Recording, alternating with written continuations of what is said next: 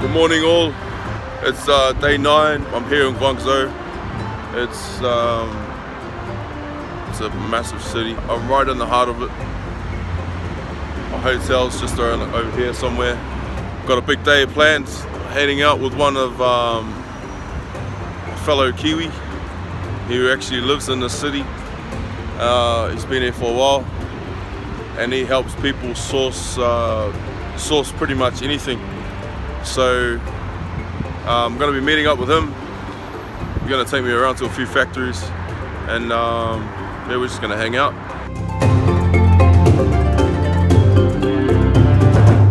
I'm here in Guangzhou with the bro Timmy. He lives here. He's been here for like for 4 years. He sources pretty much any product for anyone that wants something from China. So that's his job.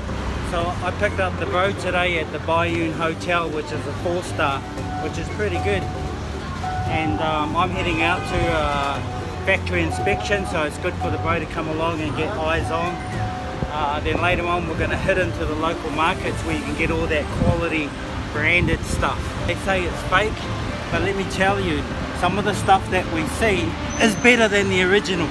You see, in business, you find a lot of people that are interested, but they're not really interested. Yeah. So when I'm dealing with companies and businesses, it's important that they commit financially for my service. Otherwise, I'm just running around working for nothing. And in China, there's no social welfare system. There is no back-end or backdrop support. So you've got to really get into business. And I'm not the only one that operates this way. So when a client gives me a sourcing fee, then my job is to deliver on value, and I know I'm dealing with somebody that really wants to do serious business out of China. Welcome to China.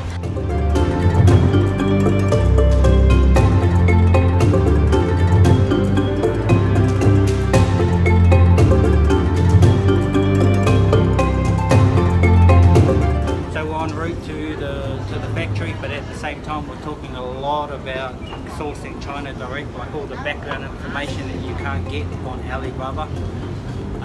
So one of the things that's important is due diligence, making sure you do all your research before you decide the supplier that you want. Background data, are they authentic, do they have the compliance, do they have a good range of products, and we want a shortlist so that we get the best supplier. So having sourcing protocols and systems and processes are important so that my clients or our clients can get the best bang for buck, and that when they invest into the China supply, what they ask for they get, and at the end of the day what they're looking for is profit.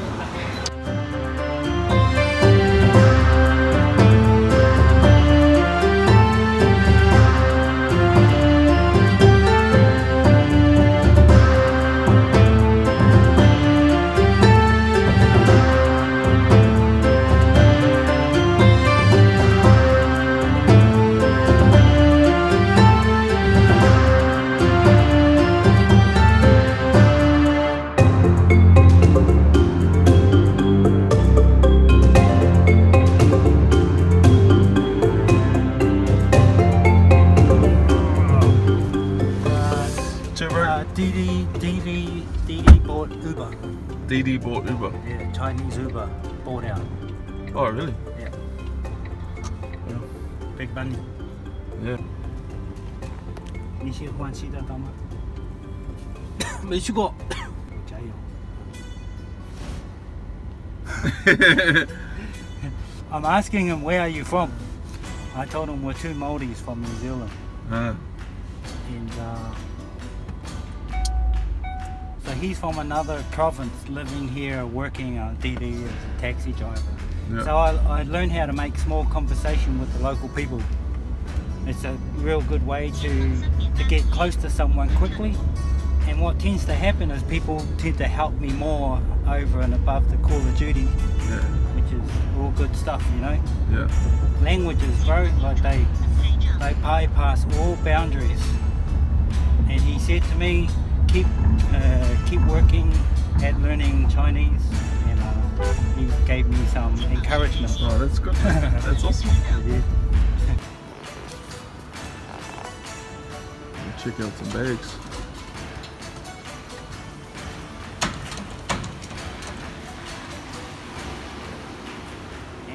Found the supplier. Oh, I You can't speak English. yes. Okay, that's all right. Where are you taking us? So we're about to enter in a factory. So a client over in Australia has designed some customized backpacks. We're targeting sports clubs like rugby league clubs for all the kids that go to their footy games.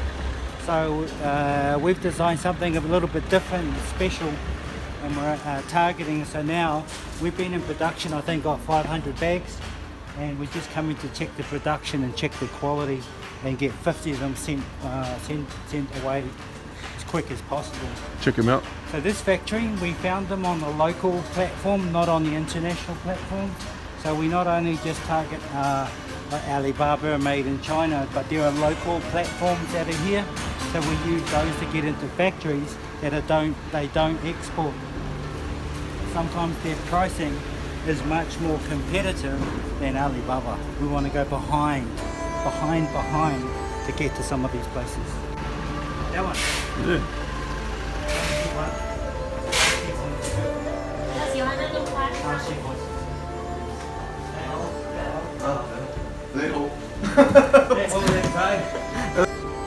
So when we go in to see factories, a lot of their protocol is you must sit down and drink tea and then go eat some food.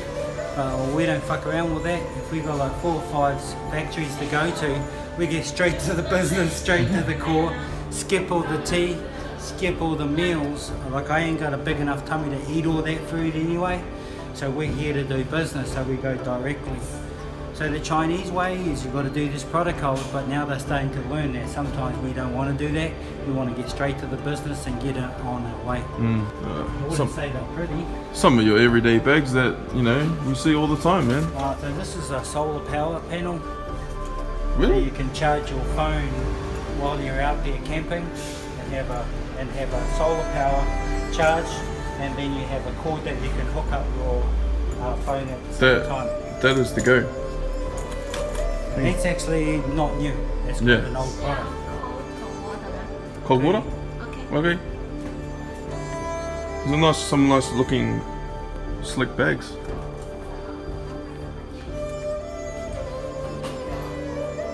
Pretty much similar to some of the Billabong bags and all that sort of shit. Yeah, so we found this factory on a local platform, and we like the fact that they could do our MOQ and they could customise to what my client wants in Australia. That's why they got the business. The pricing is quite good, and they're local to me. It's important because I can come out and inspect the production before we send it back over to Australia. If they're somewhere up north, it's hard to get out there and do the inspection. So I told the girl, we're not interested in tea. Go get us the product, please. We would like some water, and we'll check it all out. Maybe we'll have tea afterwards, but right now we need to get straight into the product and see how it's going. First thoughts in your head, bro? First thoughts in your head that come to mind? Normal. Just normal. Just normal stuff. Upstairs? Upstairs?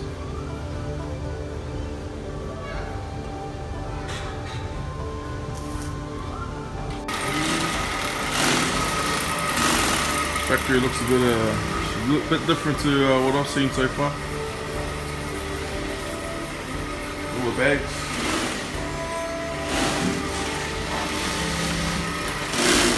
Timmy's just inspecting a bag.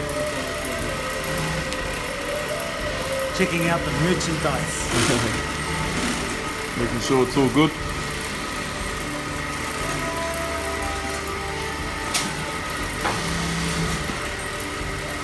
It's a big pocket for the bottom, bro. Yeah, bro, for the dirty laundry, and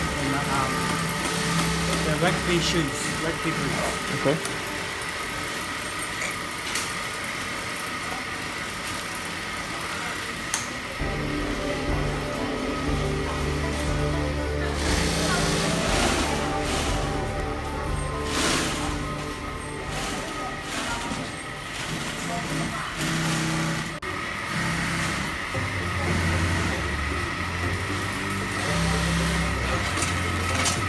So right now he's just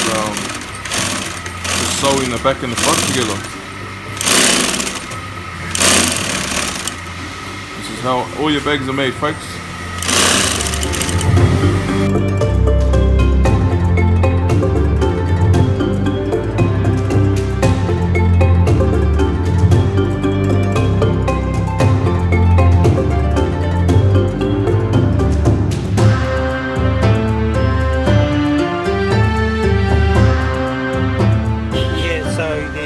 Bags that we were going to inspect, they weren't ready yet, and out of 50 bags that I'd seen, 4 were problems with zipper and also buckle. So when I see these issues, alarms go off. I go into emergency mode, because if my client in Australia comes across these problems, it's bad news. So we have to correct everything here, and so I spent most of my time talking to the boss to make sure, lay down the law.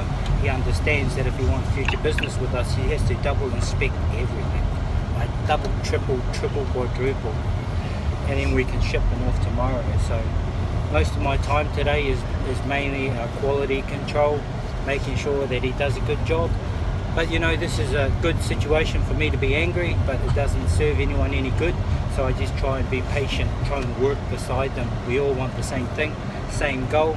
We all want long-term business. We have clients in Australia, so we try and work together, get a result properly. So we're finished. We're heading back to the metro, and we're going to go into a local market where you can buy all the good clothing at real cheap prices. So it should be an eye-opener for the boat.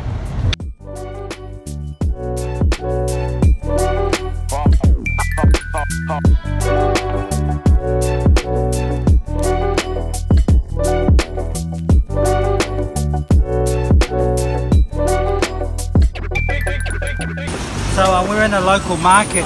All your branded, all your original stuff is here. So if you think about Gucci gets their stuff made here.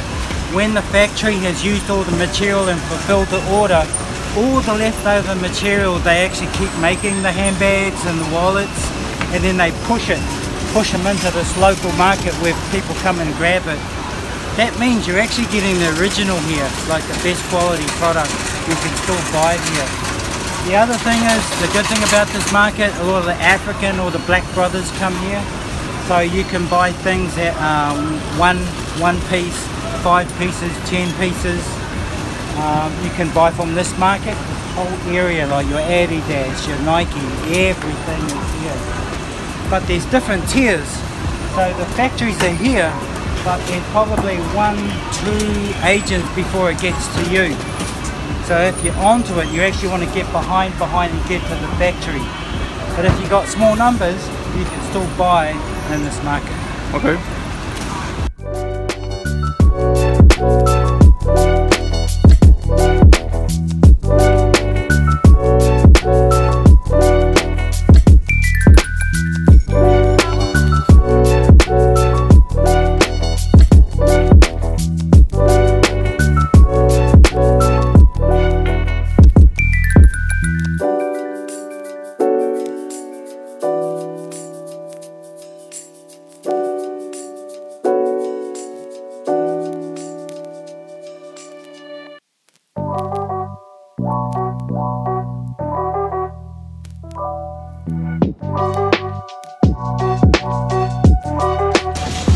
Been a big day. We're just trying a bit of street food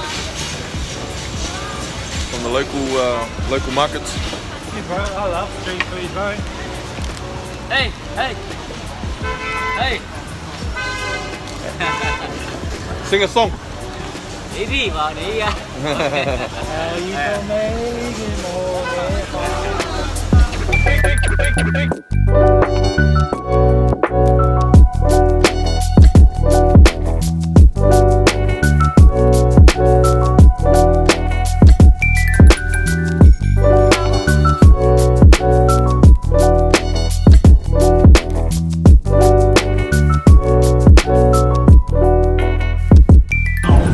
Wrapping up my day with Timmy. We had a meet. It's a video. Yeah, it's a video. Yeah. I'll take a picture in a minute. We had a big day. Went to the factory. Check out the factory. We went to the local markets. Some local food. Showed me around. Had an awesome day. Yeah, I'm pretty fun. I think I'm going to go home and rest up. Another day tomorrow. Another day, what happens? Another day to grind. That's it.